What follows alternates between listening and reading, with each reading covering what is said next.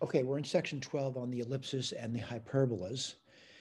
Again, the structure, it's really almost the same every single week. We go through lecture material, we go through examples. After we do that, you should study that material. And then what you should do is do the supplemental exercises that are contained in the notes. As you move forward educationally, though, what you probably should do is read before becoming to before you attend the lecture. And the reason for that is that then the lecture is going to make a lot more sense to you. So for example, if you're taking, let's say, a Calc 1 class, and the teacher's going to be covering certain material, looking at the syllabus, what you would do, or their course notes, what you would do is read that section of the textbook, work the examples. So then when you go to the exam, I'm sorry, the lecture will seem a lot easier to you. All right. The worst things happen in a lecture is you're going to go to a lecture, typically at a university level course, and you're going to sit through it and have no comprehension of what's being talked about. And that's why it's so important to prepare for lectures before you attend them. All right. But right now we're at the stage where we're going to go through this. All right. So I'm going to give you a preview of what we're going to be doing over here. We're going to talk through the ellipse. We're certainly going to provide good pictures for you. And what I mean by that is there's indicated things in the picture. For one thing, I'm definitely seeing a picture of what I would say is an ellipse. And again, I hope you know what an ellipse is. Maybe not by definition, but by appearance. That appears to me to be an ellipse. What is it? A circle that's kind of like elongated. It has some nature to it that looks like we stretch the circle out in one direction. Like in this thing over here, it looks like we took a circle and we stretched it in a vertical direction. All right. So there's going to be features over here. The features are going to be, described to you. There's going to be a center of that. And clearly looking at it, I do see the center. I do see some axes going through here. One axis I see is the major axis. The other one is a minor one. What I mean by that is the length of it. This is smaller than this over here. So center. I'm seeing these points over here, which are called vertices. And we'll go through this at the whiteboard later. And these points over here are called the foci. Now, by the way, I also like to put these points down. All right. I like to put those points down. As we go through problem set, hopefully these become very simple to do. So my issue about this over here is that we need to be able to identify those features given the equation of an ellipse. And we will do that. All right. Now, again, over here, we talk about horizontal and vertical. I wouldn't worry so much about that. What I'd worry about is, can you get something that looks like this picture-wise? Now, when I do it graphically on paper, especially by hand, it's not going to look very good, but we do provide you better pictures where these points can be just pulled off the picture. When I say pulled off, I'm not going to say totally accurate, but for the most part, if we have the equation and we know what we're doing, we can get the exact. But again, we're looking for approximate pictures as well, hand drawn. All right. So some terminology over here. I'm not big on memorizing this stuff over here. However, when you read a newspaper, you will see these words being used, particularly when they're talking about orbits of the moon. All right. So again, I wouldn't worry about it so much, but you should start to become familiar with this. One of the things that you're going to see in the problem set is going to be something about eccentricity. Again, it's defined. It's a technical term. It's defined with respect to, I hate the fact they use the letter E, but E is for eccentricity, and it's defined as a ratio C over A. We will talk through that. All right. Now, what I mean by that, we're going to be going back and we're going to be talking about the C's and the A's in the problem. Now, looking at it, I do see the A's. All right. But I don't see the C yet. If you look over here, though, you're going to see a formula for the C. It says C squared equals A squared minus B squared. All right. Now, by the way, the fact that they mentioned that, I hope you realize that if that's true, if C squared equals A squared minus B squared in a real number system, that A would have to be bigger than B. So over here, I want to claim to you that A would have to be bigger than B. All right, let's keep going. We're just going an overview. All right, next up would be hyperbola. Hyperbola and ellipse, the equations look somewhat similar. However, there is a difference. What's the difference going to be? It's subtraction. Whereas the ellipse was an addition problem. As we go through problem set, we will see this pop up. All right. Again, over here, we have pictures of it. I want to put out in pictures. We put down sort of like this symmetric line. It's an axis symmetry. It's a folding symmetry about this over here. There's a bunch of points. Looking at it, I'm going to say this clearly looks like a center of this picture. This looks like vertices to me. Yes, we use that word a lot in conic sections. And these things over here are foci. But again, we'll go through examples. We'll be rewriting these guys. And we're going to look at the pictures. What picture are we going to look at? Good pictures. Again, over here, I'm seeing a line of symmetry. I'm seeing a center. I'm seeing vertices. And these things are called foci. Again, we'll go to the whiteboard and we'll talk through that. All right. They give you forms of the asymptotes for these things over here. As we go through the problem sets and the introduction, we'll be talking about that. It's relatively simple. It relates back to what you did in Math 119 about looking at limits. Limits are new to you. I realized they were new in 119, and they're certainly new in 120 as well. We really don't talk about too much, except for some of the trigonometric functions, tangent, cotangent, cosecant, and secant. We had asymptotes there too, right? So we'll go through examples. And again, we'll look at these pictures. Why do we give you pictures? They're accurately drawn, and it should make sense to you when things are accurately drawn. When I label these pictures, that these things need to be labeled. For example, this line needs to be labeled, that line needs to be labeled, that line needs to be labeled, and every single point in the picture needs to be labeled. And again, what are we looking for? We're looking for the graph of hyperbola. And again, we'll go through that. And then what are we going to do? We're going to go through examples. One thing at a time, though. We're going to stick with the notes first. This is the lecture portion, right? We just introduced, gave an overview of what we're going to do, all right? So what I'm going to do is I'm going to go to the whiteboard, and I'm going to talk through it, all right? So give me 1 second to switch screens.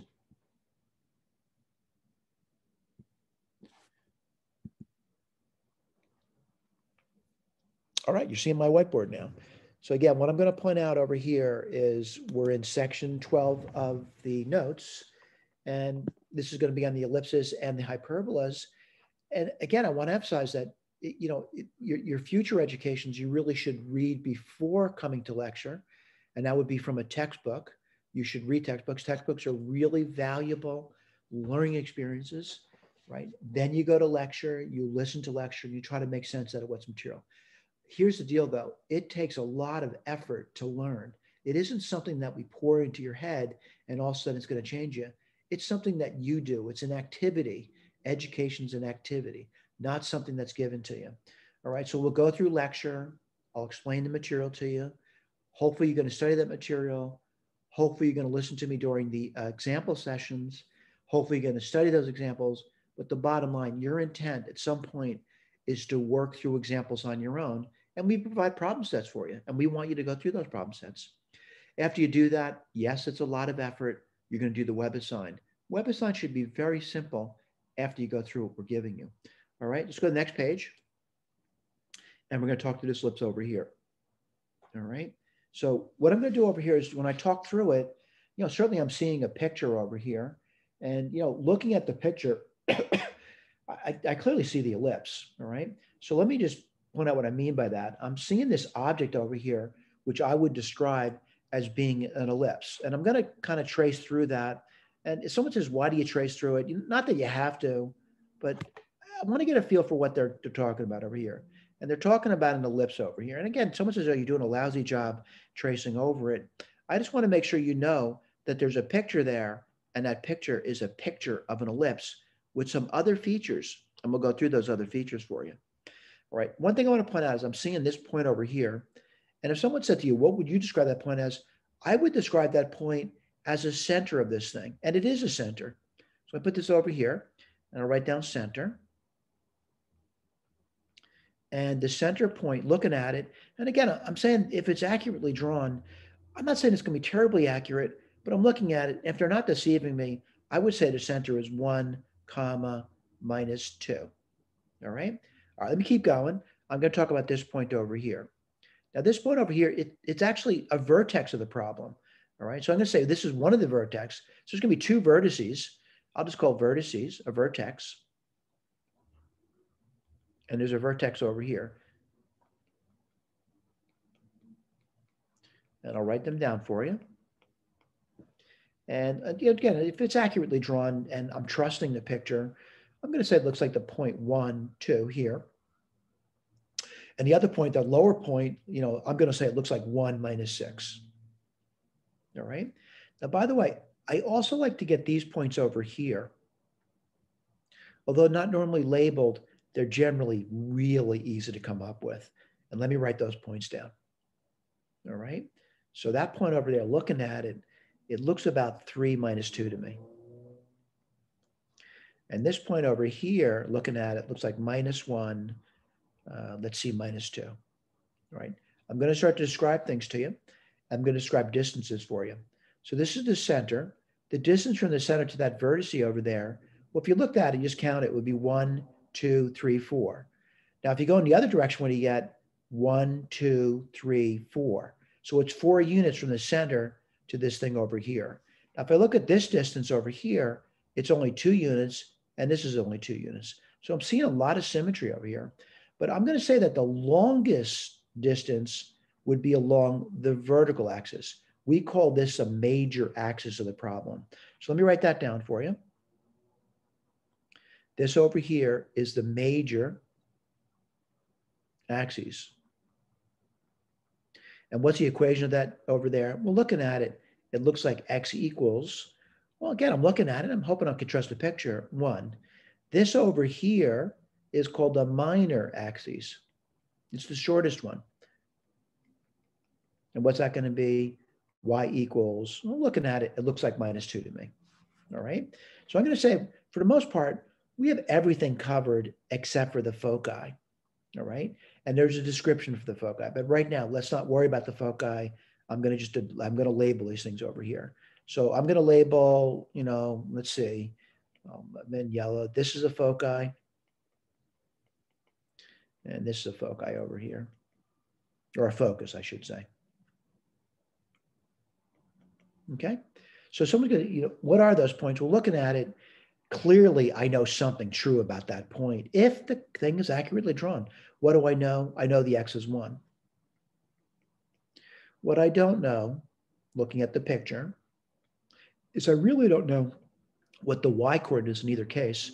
But what I want to claim to you looking at it, and again, this is just looking, we're kind of just at the primitive level of seeing a picture. I'm seeing that this distance here appears to be the same distance that's over there. I just don't know what that distance is, other than the fact that I could ballpark it, 1, 2, 3 points something in. All right. I just don't know what that is.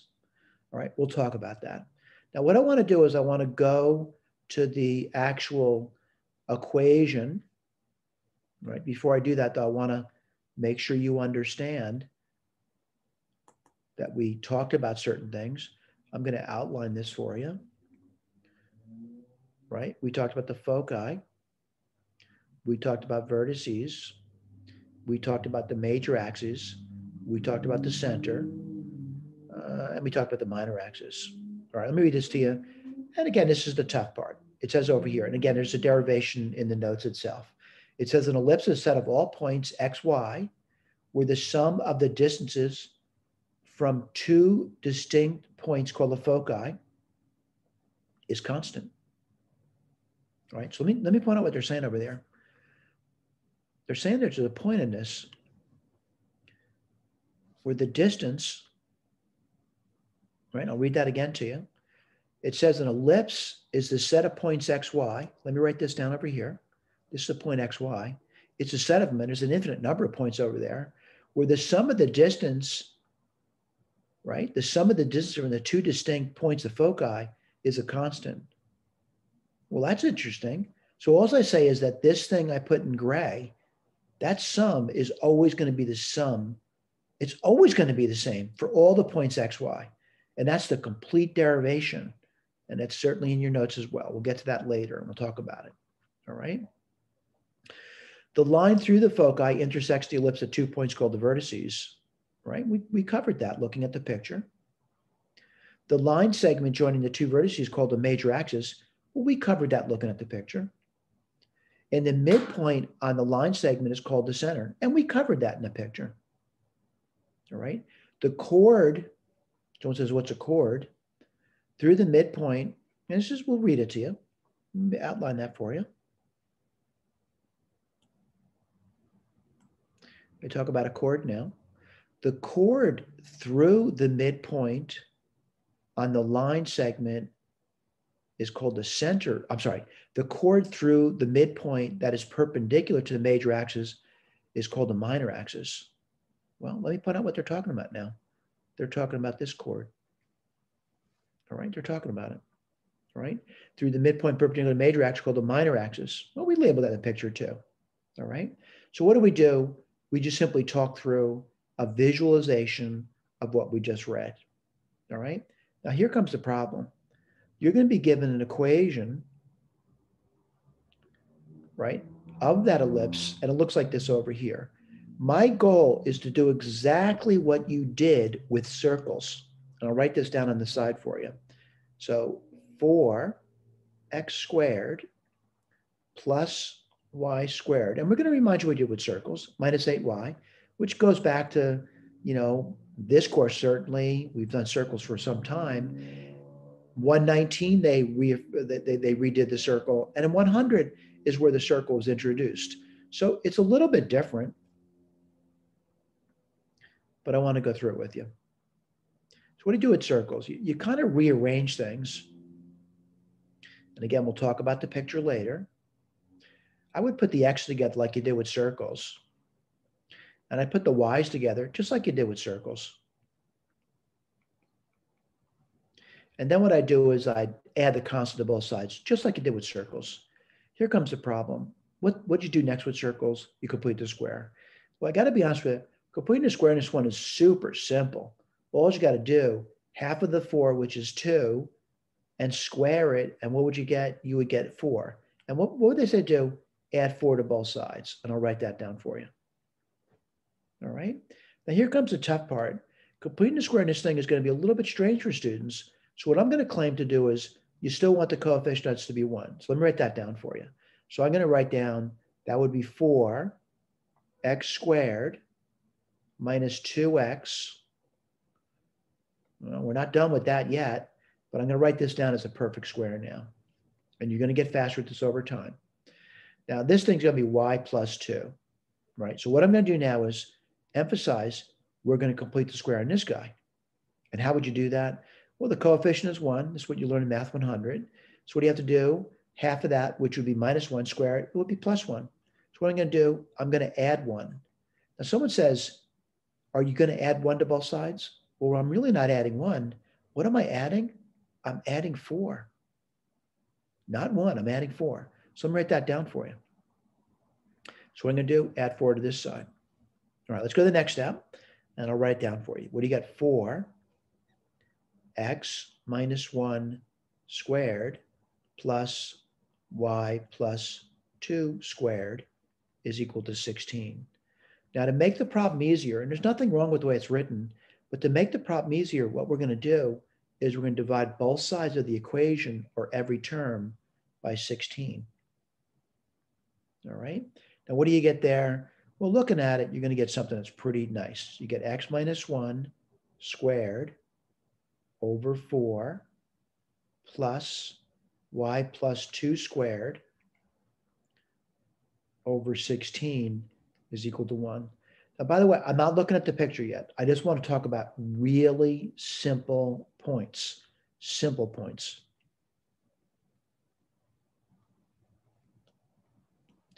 The one simple point I could come up with over here is just simply set x, I'm sorry, not x, y to be equal to minus 2. Well, if you did that, what would you get? You would get x minus 1 squared over 4. And if I set y to be minus 2, this term disappears. What am I left off with? I'm left off with 1. We'll go back to the picture later, but right now, I just want to talk about really simple points. Excuse me. What's the solution to this equation over here? It's fairly simple. X would have to be, well, let's see, what number squared would give you 4? Because I want the ratio to be 1. Well, that would have to be 2. So x minus 1 has to be 2. So what does that mean? X could be 3, or x could be minus 1. So now I got 2 simple points, and I'll write that down for you. So the one simple point I have is going to be minus 1, comma, minus 2. The other simple point I have is going to be 3 minus 2. And that satisfies the equation. Now, some people are going to say, could I have done that looking at the original equation? You could have, but it would have been much more difficult. This is why we like this form over here. We like this form. And there's a reason for it. It's easy. Let me go to 2 more simple points, and then we'll go back to the graph and look at it. All right? So I'm going to put another simple point. What I'm going to do is I'm going to set, let me go back. I'm going to set x to be 1. Now, if I did that, again, what I'm going to emphasize, why would I do that? This disappears. And what would you get over there? A really simple equation. You would get y plus 2 squared over 16 is equal to 1. And that's also really easy to do. And why is that? The top number would have to be 16 because 16 divided by 16 is 1. And what would do that? Well, looking at it, again, it's a really simple equation. I would say y equals 2. And why is that? 2 plus 2 is 4. 4 squared is 16. And what's the other number? Y would be equal to, let me take a look at that. I would say minus 6. And why is that? Minus 6 plus 2 is minus 4. And minus 4 squared is 16. So I got 2 more points. And let's write those down. And again, we'll write them down one at a time. So it's going to be 1 comma minus 6. And the other point would be 1 comma 2. All right. Now, what I want to do is I want to go back and look at the picture, but I'm claiming that these are going to be 4 points on the picture. Let's go back. And I want to emphasize that going backwards sometimes can be difficult because you may lose track of this. And let's see if we've done that correctly. And did I get the points? And I'm going to go through this one at a time. Well, I'm seeing the point on the graph minus 1, minus 2. That's right over here. Do I see the point 3 minus 2 on the graph? And I do. That's right over here. And where is that? That's along the minor axis. Let me see if it's the other point, 1 minus 6. I'm seeing that. It's right there. I'm hoping you're seeing that too. And the other point I'm seeing is 1, 2. I'm seeing them all. All right. So someone says, if you could do that, you've got 4 points along the curve. And if you ever do that, you're going to know exactly what the ellipse looks like. You'll have 4 points and be able to draw an ellipse through it. Really simple. You'll also be able to identify the center. How would you do that? Look at those 4 points and you can identify the center with that. Just by looking at the 4 points, you can get the center from that. But again, I'm going to claim you would need to graph that. So I'm going to claim that center is going to be really easy to get if you're looking at those 4 points. Now, what's the center over here? I'll write that down for you. I'm looking at it. Well, it's going through the center of that. So the x would have to be 1. And what would the y have to be? Minus 2. Just looking at the 4 points. And we'll go through other examples, of course. All right, so I got the center down. Not so difficult, by the way. What's going to be difficult, though, I want to be honest with you, is going to be the foci. And we'll talk about it now. Now, again, we did not derive this. This is given to you, and I want to tell you where it's given.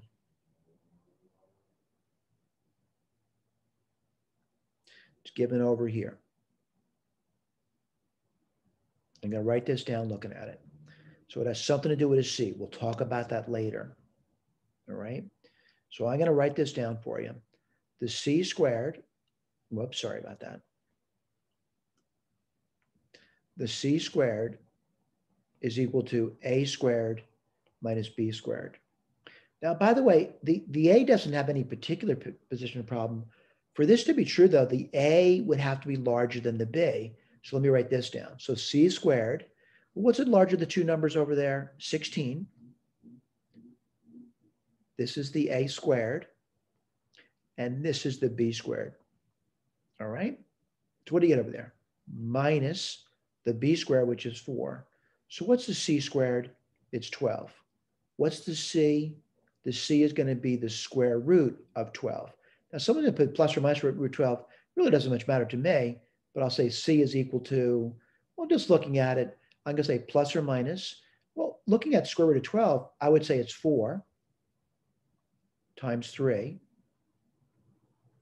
C equals plus or minus 2 root 3.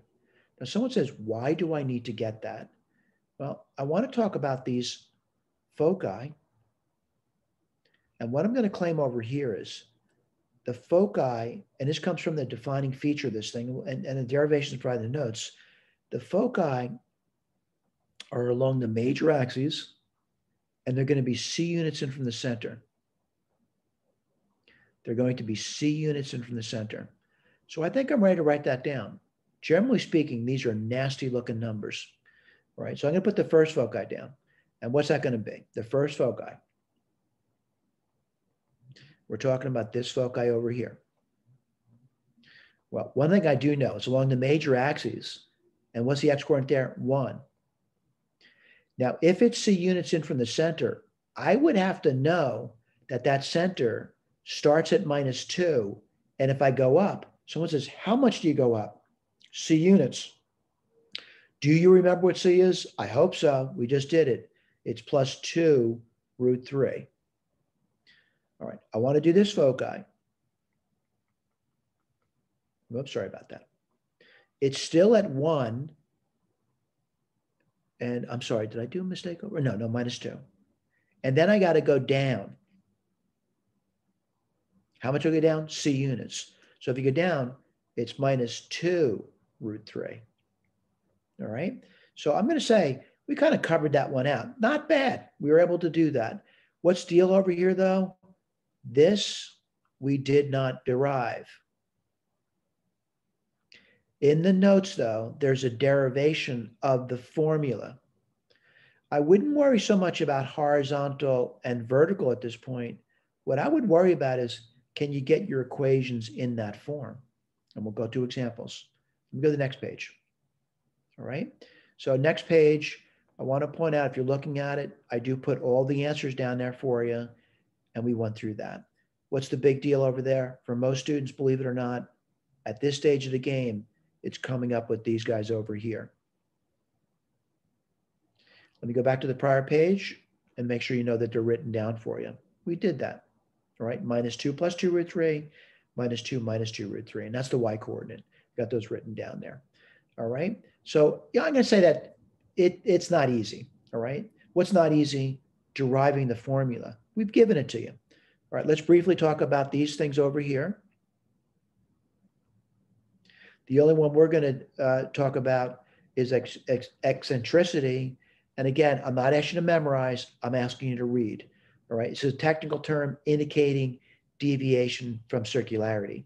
All right. There's something about orbits that things go round and round and round.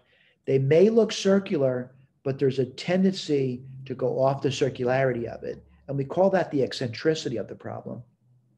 We define it as this. C, what the hell was C?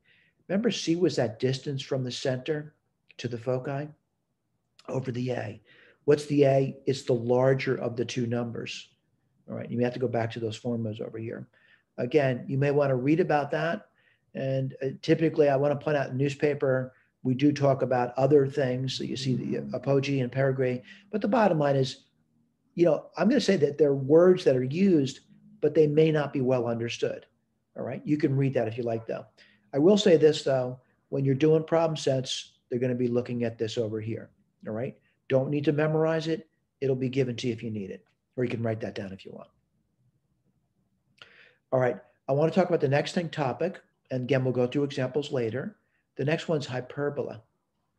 All right. Hyperbola. Now, hyperbola is a typical, word we use in the English language, but for the most part, it's got a defining feature. And let's talk about it. All right. So we're now going to talk about hyperbola. All right. Hyperbola is a set of points, x, y,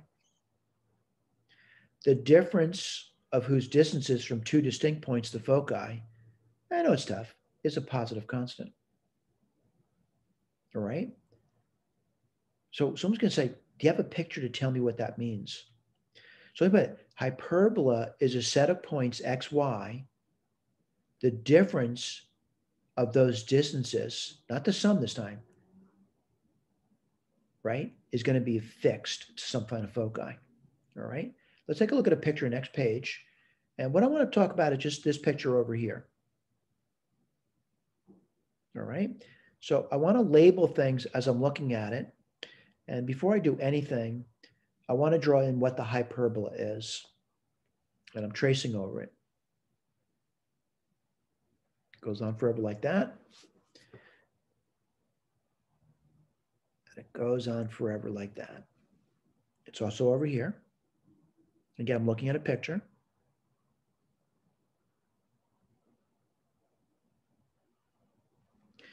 And I'm going to write down some points for you. All right, one point at a time. I want to do this point over here. Well, looking at it, I'm going to say that point there looks like a center of this thing.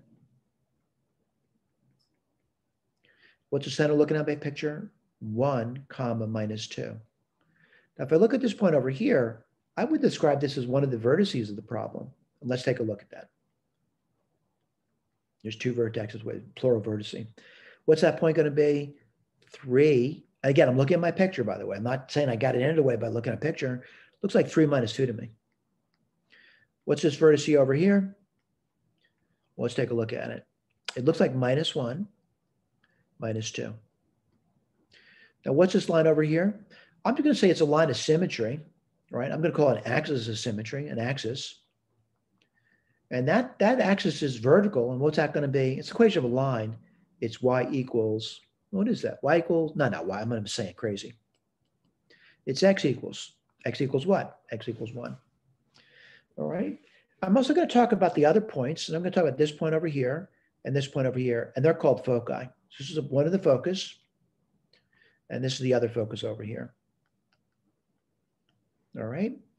So we'll go back to the description. What I want to talk about is I want to get back to that equation now. And I want to see if that equation has any relationship to these points I'm coming up with the exception of foci. I really can't read the foci, except, looking at the points of these foci. I do know one thing about it. It appears to be the y coordinate appears to be minus 2 in both cases.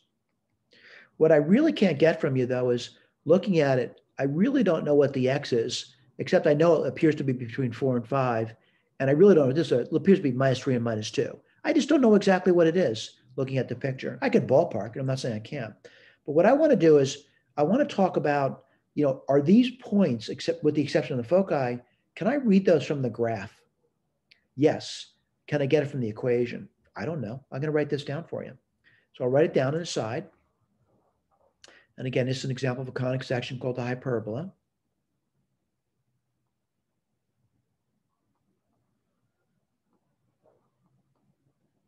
And again, it's just an introduction.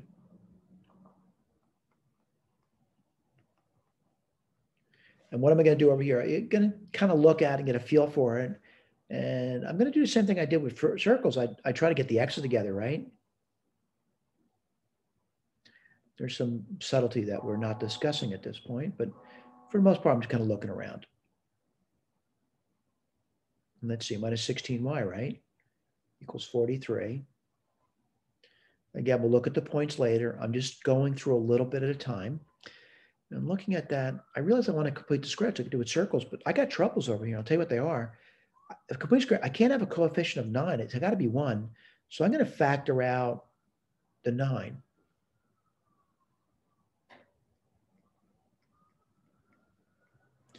And over here, I got another trouble. I can't have negative coefficients when I'm doing complete square. So I have to factor out, the minus 4 to make that coefficient 1. And let me do that for you.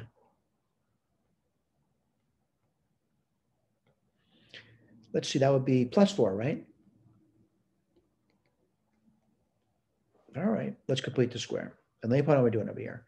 Half of this guy, which would be minus 1, square it would be plus 1. Now here's the problem. Some people think they're adding 1. You're not adding 1, you're adding 9. So I'll write that down now. Let's do the next one. Over here, half of this is 2. When you square it, you get 4. So I'm going to add 4. Here's the problem.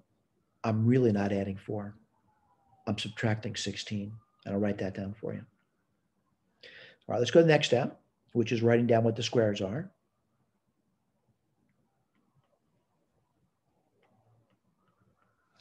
And let's see, what would you get over there? Oh, y plus 2. That's pretty simple. Squared. And mistakes happen. You're going to make mistakes when you do homework too. That's a given. So what'd you get over there? Let's see.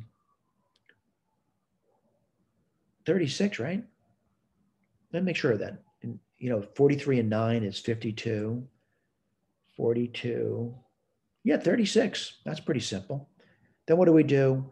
Well, to make our life easier, and there's nothing wrong with the way it's written now, but to make our life easier, we're going to actually divide both sides by 36.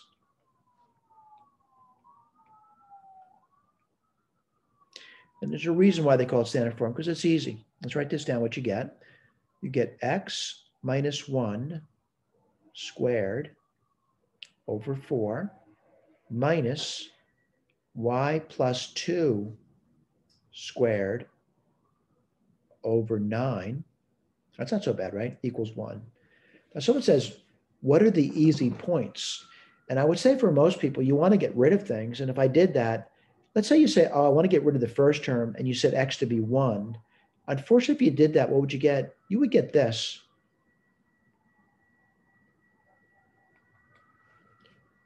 Which has no solution. When I say no solution, no real solution. So that's a bad idea. All right, so I'm gonna erase that. That's a really bad idea. But I thought it would make it easy, but it's just a bad idea. I don't want to do complex numbers. So then the question is, what else could you do? Well, you could make the second term disappear by setting y equal to minus 2. Well, let's do that. What would you get? You would get x minus 1 squared over 4 is equal to 1. Now, why is that? This second term would disappear if y is minus 2. Now I got something easy. I have a really easy equation to solve. What would it have to be? It would have to be, the left side would have to be 1. The right side is 1. So what would make the left side 1? Well, I guess if you chose 3, right? So I'll put this over here. So x could be 3. And why is that? 3 minus 1 is 2, and 2 squared is 4. Now, what else could it be? X could also be minus 1, because minus 1 is minus 2, and minus 2 squared is 4. So I've got two really simple points now. So 3, comma, right, minus 2. And the other really simple point I have is going to be what? Let's take a look. That would be what? It would be minus 1, minus 2. These are two simple points. By the way, these are the only simple points I've got for the curve. You might say, I want to get other ones. Go to town. But these are the only simple ones I have. All right. So when I say simple, I mean really it requires very little thought to get those. Let me go back to my picture, though. And this is my picture over here. And I want to see if I see those points. 3 minus 2. I'm seeing that. And the other point I'm seeing is minus 1, minus 2. Right over here. Hoping you're seeing that. And what are those points called? The vertices. So I found my vertices. All right, that's pretty simple. What else could you do? And I know it's tough. You could get the center. I'll write this down for you. So what am I looking for the midpoint between those 2 points? And what's that going to be? Add the points together. So minus 1 plus 3 is 2 over 2. And minus 2 plus 2 is going to be minus 4 over 2. That's the midpoint, right? Between those 2 points. What would that give you? 1 minus 2. What's this thing over here? It's the center. We got that part covered. All right. Now what goes through that center? A line of symmetry. And you should expect that. What's a line of symmetry? It would have to be x equals 1.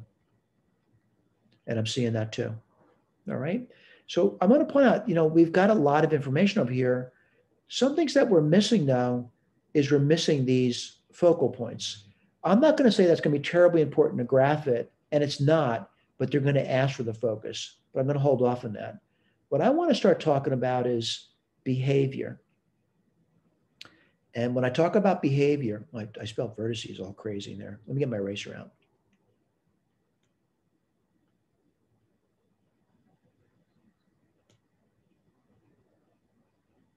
These are the vertices. Okay. I'm going to talk about behavior. And what I'm going to do is asymptotic behavior.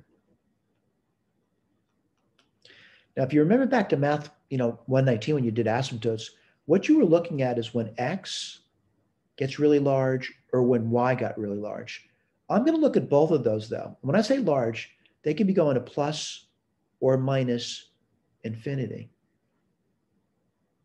So what I want to claim over here, if you're looking at that and x and y go to plus or minus infinity, well, what happens if they're being squared? Right? They're being squared. So it doesn't matter if it's plus or minus infinity. Both of those terms are going to go towards infinity. Both terms. Now, what do I know about both of those terms? They differ.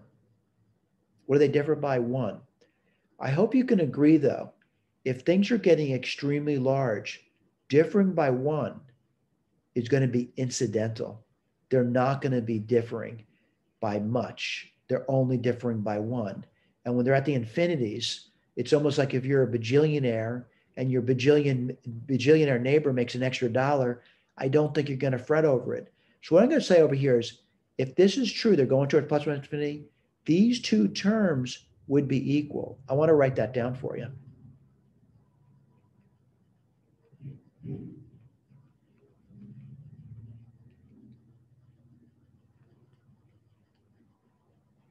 So someone said, that looks crazy. They're equal? Well, what I'm going to say over here is, if this is true, and we'll go through other examples, by the way, as plus or minus infinity, y, x, y, plus or minus infinity, these two terms are relatively equal in the limit. We do say they're equal in the limit. This is actually just an equation of a line, and I want to go through that with you.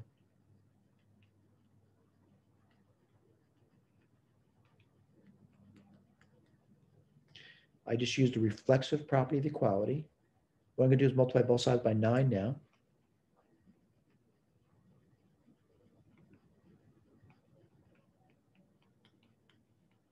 And I'm going to use the square root rule now. And what do I get? Y plus 2 is equal to plus or minus. I'm using the square root rule that you learned in Math 100. Square root of 9 is 3. Square root of 4 is 2. X minus 1. This gives me my two of my asymptotes, and I'll write them down for you. So 2 asymptotes. First one, y plus 2 equals 3 halves, x minus 1. The other one is y plus 2 is minus 3 halves, x minus 1. All right. I want to point out, looking at my picture over here, I'm going to draw them. I'm sorry. I'm going to draw them in.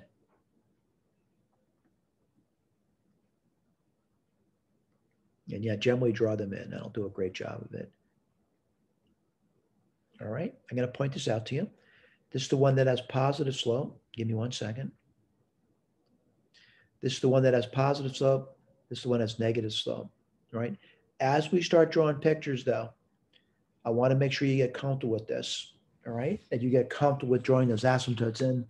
Not that we're looking for great pictures, but we do provide better pictures for you in the notes. All right. One last topic, and that's going to be the foci. I realize this is an overview. This might be overwhelming to you, and it might have to go back and think about this. All right. But, the defining feature of this hyperbola, we've described that. There's a derivation in the notes for you. But right now, let's just talk about it. And we're going to just walk through it, step by step. And they talk about this C again. All right. I'm going to point out what the C is. It's actually easier for hyperbolas. So the C squared, I'm going to write this down for you. The C squared is going to be, well, remember for the ellipse, there was a difference between those. Now it's going to be the sum. And this comes from the derivation formula, 4 plus 9. I'll write that down for you. It's tough. I'm not saying it's easy. And we'll go through examples. I realize it's overwhelming. You get 13, right? So what's C going to be equal to? Plus or minus the square root of 13. Then someone says, what do you do? Well, here's the deal. It's really nice to have a picture before you do this, because you're going to know approximately where they are if you have a picture. So what I'm going to say, it's in from the center.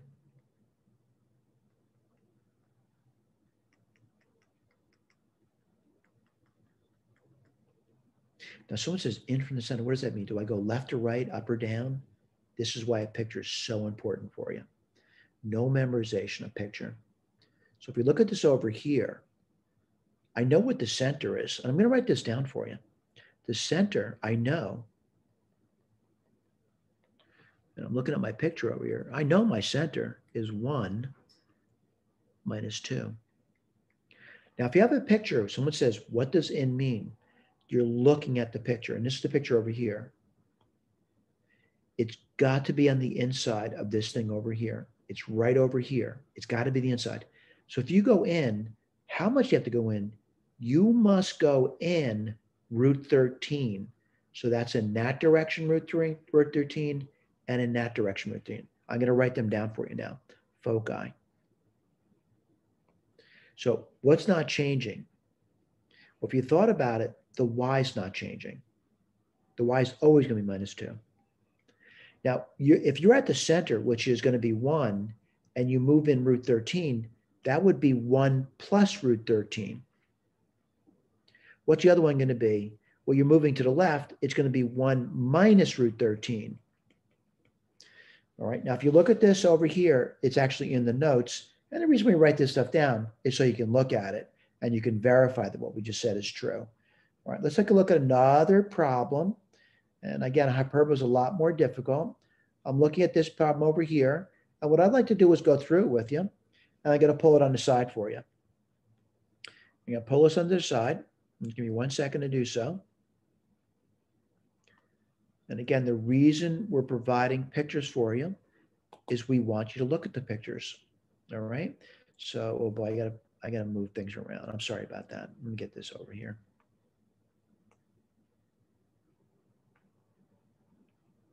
All right, let's one thing at a time. They provide a picture.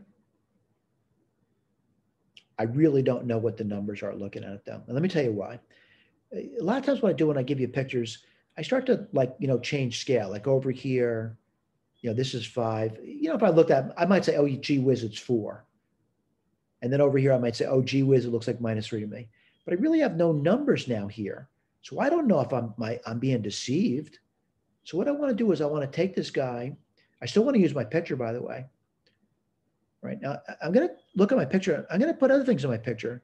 I'm going to put in my, asymptotes over here. And again, these are rough pictures. I'm not saying they're great pictures. Right, there's asymptotes over here. What does that mean? It looks like something like this over here. I'm not very good at asymptote drawing. I realize that. Something like this over here. And I'm going to start labeling these points over here. So this is going to be the center. I'm not really sure what that is yet. This over here is going to be one of the vertices. This here is going to be one of the vertices. This over here is going to be a foci, a focus. And this is going to be a focus. And I'm just going to draw that hyperbola in here.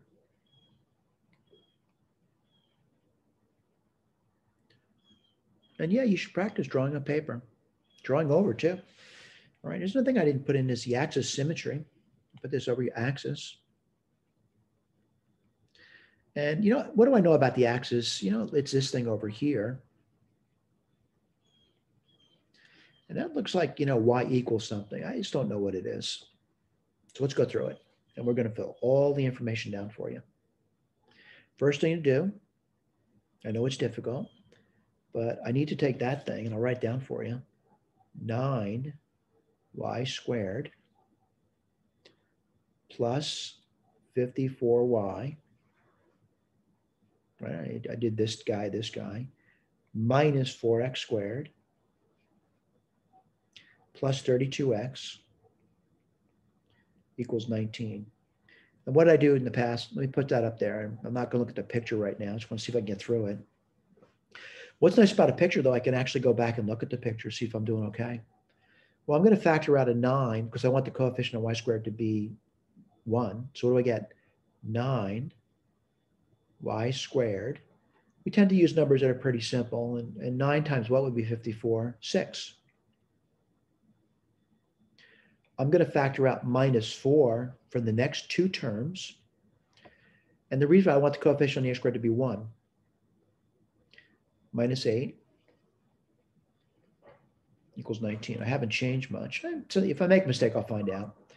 So what am I going to do now? I'm going to put square. Half of 6 is 3. Square it, you get plus 9.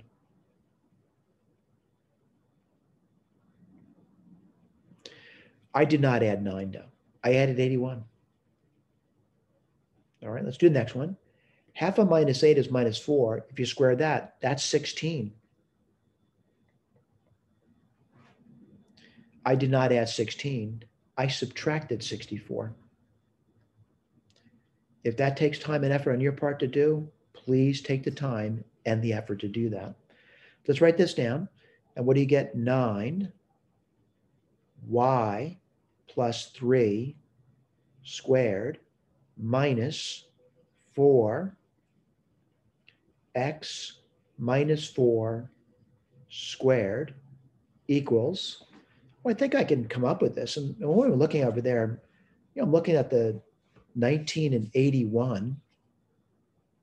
That's 100. And if you subtract 64 from that, you would get 36. Now, I'm not opposed to writing it that way, but most books wouldn't write it that way. What they would do now is they would divide both sides or every term by 36. And the reason for that, it actually makes it easier to analyze it. And what would you get over there? Let's write that down. You would get y plus 3 squared over 4 minus x minus 4 squared over 9 equals 1. So I'm going to say over here, looking at this thing over here, and I'm getting a little better at it. And what I mean by that, I have a picture to help me with it, and that's part of your learning curve. You're going to be looking at, pictures, right? Pictures can be very helpful. They can inform you about what you're doing over here. And what I'm going to do over here is I'm looking at it, and certainly I have more experience, but not great experience in this. I'm going to set x equal 4. And so why would you do that? It makes this term disappear, and I'm left off with something really simple to look at now, which is y plus 3 squared over 4 is equal to 1. And what would make this a true statement? Well, I would say y, let's look at it. I want to make the top 4, right? So I would say minus 1 would do that, because minus 1 plus 3 is 2, and 2 squared is 4. What's another number that would do that? And again, if this takes you time and effort, put the time and effort into it. Let's take a look. I would say minus 5. Let's see if that's true. Minus 5 plus 3 is minus 2, and minus 2 squared is, well, that's 4. 4, 5, 4 is 1. So I got 2 points. And these are known as the vertices. What are those 2 points? Well, x is 4, y is minus 1, x is 4, y is minus 5. I'm going to go back to the picture, and I want to see if I see those points, right? I want to see if I see those points. Let's look for 4 minus 1 first. I'm seeing it. This is the point 4 minus 1. I see that. All right, do I see the other point? The other point I'm supposed to see is 4 minus 5. And again, this is part of your learning curve. 4 minus 5. Wow, that was pretty simple. It's right on the mark. 4 minus 5. Now, what else do I notice in my picture? There's a center. Now, I'm looking at the center, and the center's got to be between those 2 points, just looking at it. So what would the center be? Well, the x-coordinate is certainly 4. And what's the dead center between minus 1 and 5? Minus 1 and minus 5? Well, add those two numbers together, and that would be minus 6, divide by 2, and what do you get? You get minus 3. I want to go back. I could have actually read that from my standard form. Let me go with the HK, right? Well, what's H going to be? Looking at it. Remember we talked about this with circles. That would have to be 4. It's the number on the X that makes that X term disappear would be 4. And the number on the Y that would make the Y term would be minus 3. I can read that right from there. I got it. So I got this, I got this, I got this. All right. Let's do the asymptotes. All right, a little more difficult, but let's do it. Foci, I like to say foci for the last, right? Foci really don't help me draw the picture. But what did I say about the asymptotes? I said that when x and y gets really large, these things will always differ by 1. But when they get really large, if they differ by 1, they essentially look the same in the limit. Let's write that down for you. So I'm going to write down y plus 3 squared over 4 would look the same as x minus 4 squared over 9 as x and y go towards plus or minus infinity. That's true in asymptotic behavior. So I'm going to try to solve that. When you get y plus 3 squared, that would be 4/9, and you get x minus 4 squared. Square root rule, y plus 3 plus or minus, the square root of 4/9 is 2/3, x minus 4. I'm getting my two asymptotes. All right, so I'm going to point out, one asymptote I'm getting, it's got a positive slope. It's this one over here, and then one with a negative slope over here. All right. The only thing we didn't do is the foci. Let's briefly go through that. And I'm going to have to talk about that now. I don't think I did the foci for this one, did I? Sorry about it. I moved something. And let me just see. Okay, we'll do it. We'll do it now. Sum of the two numbers. That's what c squared is. What are the two numbers about? 4 and 9. That's 13. What's c going to be equal to? Plus or minus root 13. All right. Let's look at our picture. Keep that in the back of your mind. I want to point out what we're doing. We're going in from the center to the foci. So we're going to go in from the center. How much? Root 13. Let's write this down now. Well, the x is not changing. The x is 4. But what are we doing? We're going in root 13. So we're going in on the y's, right? So it's going to be minus 3 plus root 13.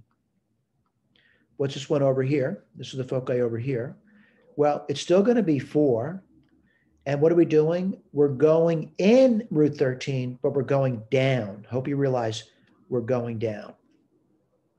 All right, what's that going to be? Let's write this down.